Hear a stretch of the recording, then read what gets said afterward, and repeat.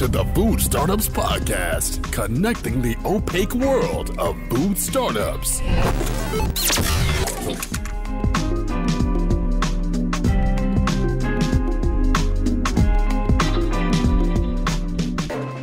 Hey guys, welcome to episode number 69 of the Food Startups Podcast. If you could leave a review in iTunes or Stitcher, that would really help us out because we're trying to get the show out to more and more people as we grow and continue to have amazing guests on the show.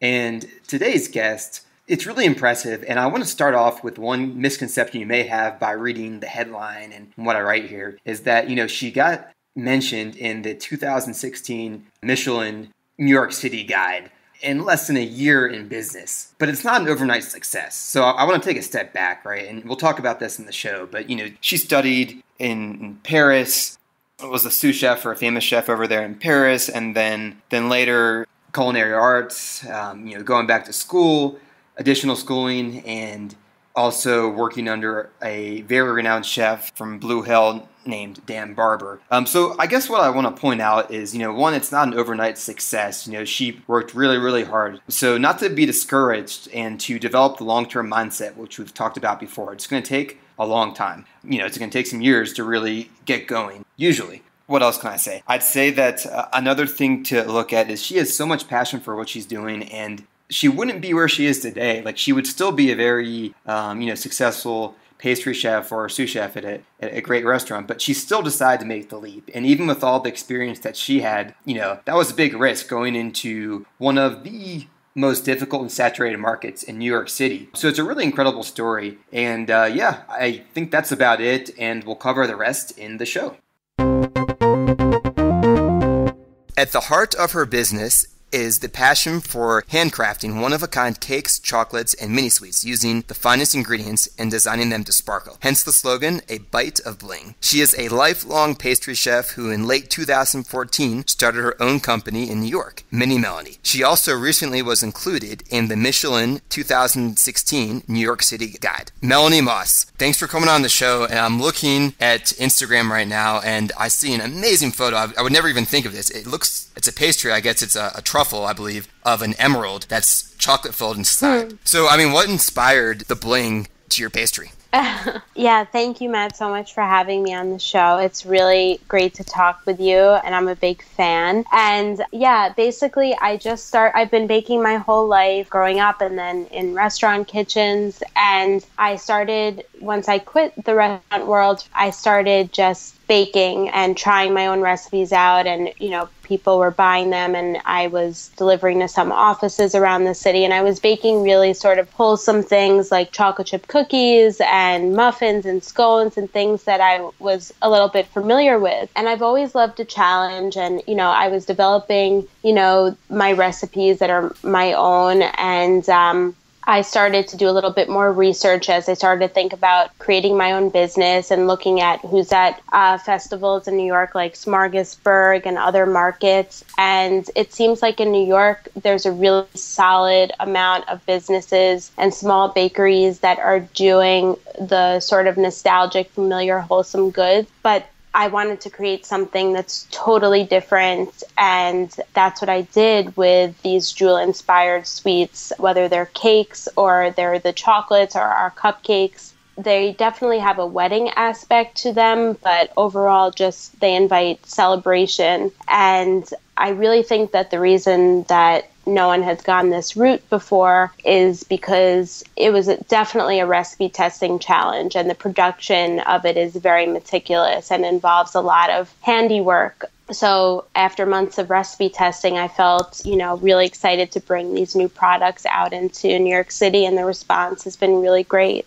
And okay, great. And so we'll get a little bit more into your background and all your culinary studies and experience. But I'd like to know, I guess, what made you decide to stop working at someone else's restaurant and start baking for yourself? Well, yeah, I don't have a business background at all, but I guess that I just really wanted to be doing this for myself. If I was going to be working 24 hours a day, 7 days a week, I wanted to do it for myself. And I'm in New York City. There's so much inspiration here. I'm surrounded by so many interesting startups that I'm familiar with. I mean, no one in my family, none of my friends really are chefs for the most part, but they all, work at startups. And I was just really inspired to start my own thing. And after college, I had tried working in an office, and I knew I didn't want to go back to that. So, what do I do with my culinary degree? I didn't really want to teach. And I just wanted to develop something new and different and just go with my instincts. So far it's been good. And I, just wanted to find something that wasn't out there on the market and that I thought was really delicious and really exciting and really beautiful and that people would respond well to. Right on. And so I'm looking around on your site here. And so tell us a little bit more about the types of customers, like your customer profile.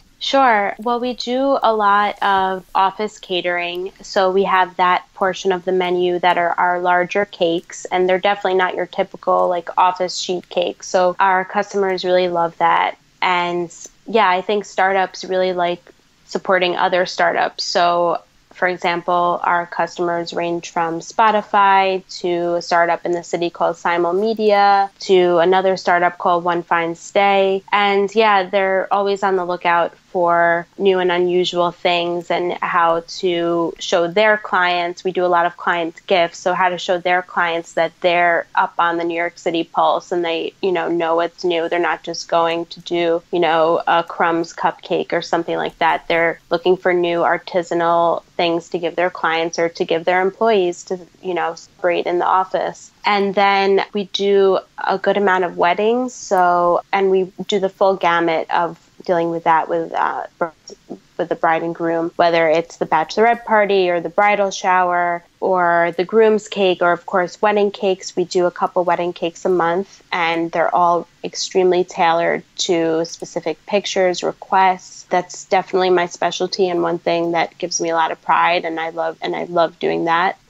And then we do a lot of private events and work with several wedding planners and event planners, whether it's corporate events or nonprofit or private, and they can be small, for 5 to 10 people, looking to have some fantastic desserts, or up to 400. And we work with a catering company on those large events, and they buy cupcakes or whoopie pies from us and some of our mini cakes. So it's pretty diverse. We're not in any stores at the moment. We're interested in that, but we're actually just a team of 2. So, and we're creating a physical product. So we're looking forward to setting some exciting goals for 2016.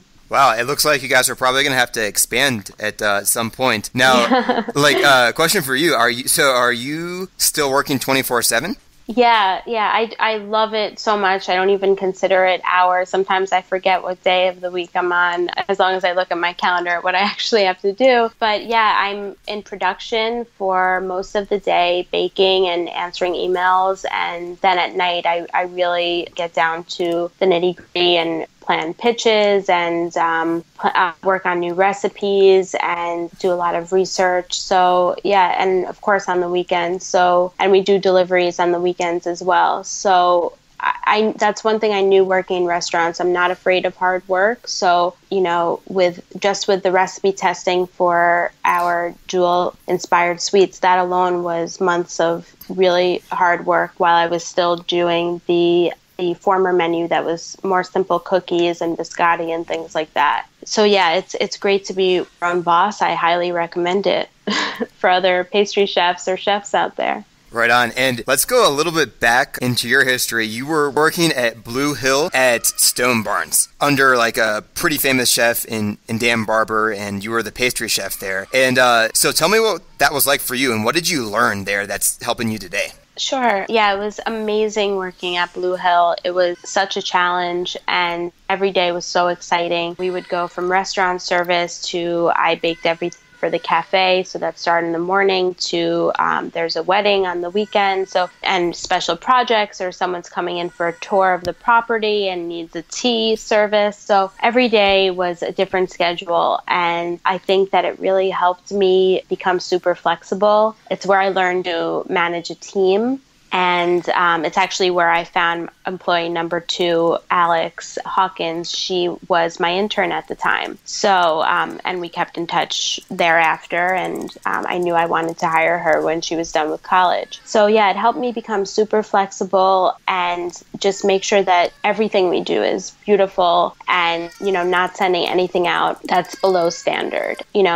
Everything, had 10 eyes on it, and it was just that kind of Michelin quality restaurant. So yeah, I think that's something you really need to be when you're in charge of your own business, and especially your own food startup. You really need to be super flexible, be open to challenges, and just embrace all the difficulties and really strive every day to make your product better and, value your customers. Yeah, and I thought it was really cool. I read the blog where I guess Alex wrote it, and she was talking about how, she went to college because sometimes for a lot of us that's just the thing you do, but she always wanted to get involved in the culinary world in some sort, and how you kind of, I guess there was another boss that was really hard on her, but you kind of kept her, and you said, listen, this place is hard to work at, right? This restaurant is no joke. So that's really cool that you guys were able to maintain that relationship. And one thing you mentioned to me before the interview started, you said Mr. Rockefeller sometimes would come in and you'd have to set up a plate for him. So, all right, so taking a step back, I've read the original John Rockefeller biography. I guess I never didn't think about the lineage, but I guess the family still exists. I mean, who was this Rockefeller? It sure does. Today?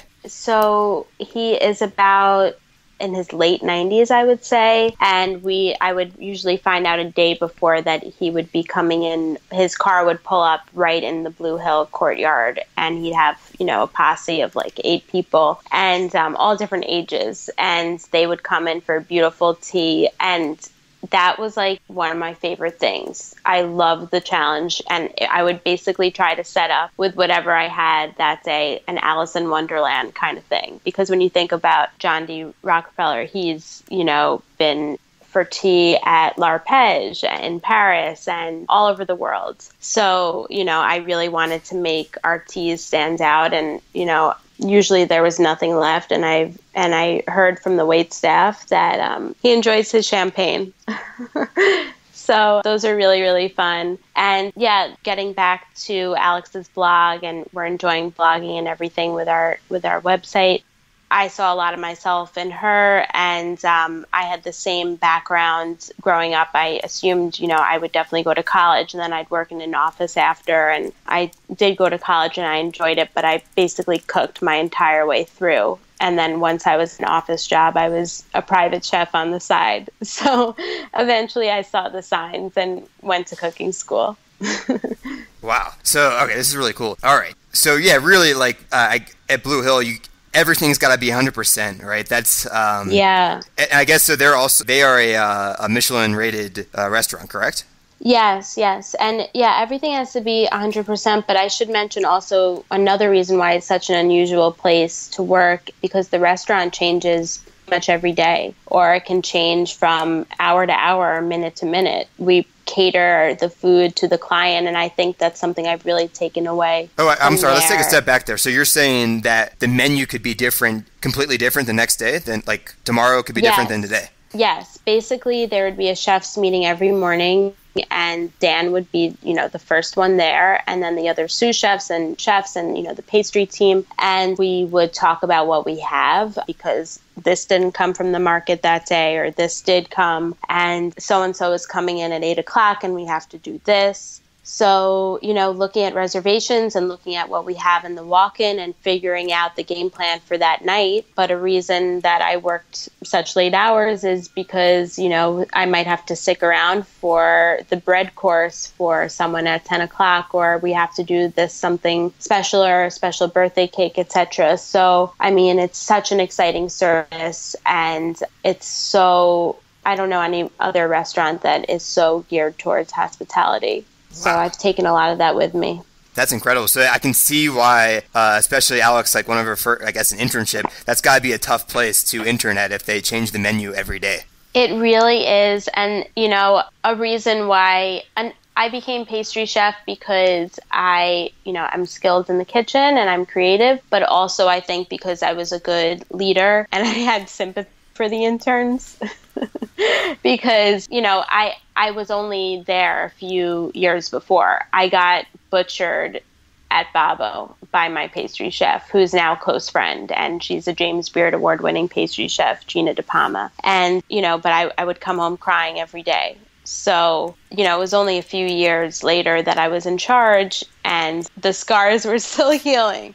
So, yeah, I was tough on the interns, but my goal was to really help them get to where they needed to be to either go back to school or stay at Blue Hill or do whatever they are that, that's doing next. But yeah, it was pretty confusing. They'd come in the kitchen and I would print out a production sheet for that day, but at the same time go over what the menu is. So I highly recommend Blue Hill as an internship for any culinary students up for the task. It really helps you get that flexibility and creativity and, that drive that you don't find in other restaurants where the menu hasn't changed in 15 years. Wow. And it's kind of like a, for lack of a better word, like a boot camp, right? So if you can deal with with Blue Hill, you'll be okay on your next. We have more experience, more confidence, and it can't get any tougher. So that's cool. Well, listen, Melanie, I wanted to finish up with, I guess, a year from now, in 2016, where do you guys want to be?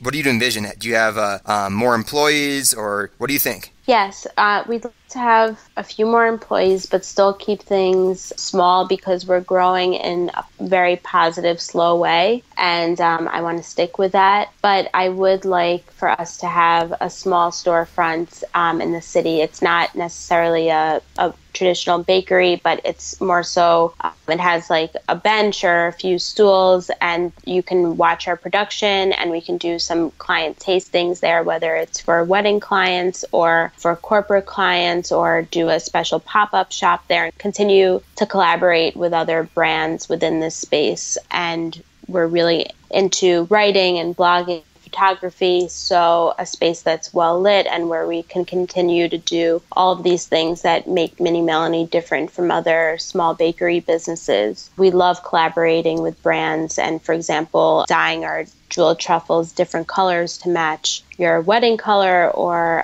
what your company colors are. So continuing or, working with Campari Truffle Week and doing a tasting on that. So definitely looking to have our own space. I think that will make things a lot easier. Right now, you'll see me on the 4-5 train carrying bakery boxes and chocolate and getting strange looks. So I think it'll definitely help everything run a lot smoother to have our own space. But like I said, we've come so far in 1 year and I want to continue our slow but very quick growth, if that makes sense, growing intelligently. Yeah, it makes perfect sense. And yeah, well, I'm really happy to have you on the show. I think it's going to be a treat for the listeners. And you can find Melanie online at Melanie, MELANIE.com.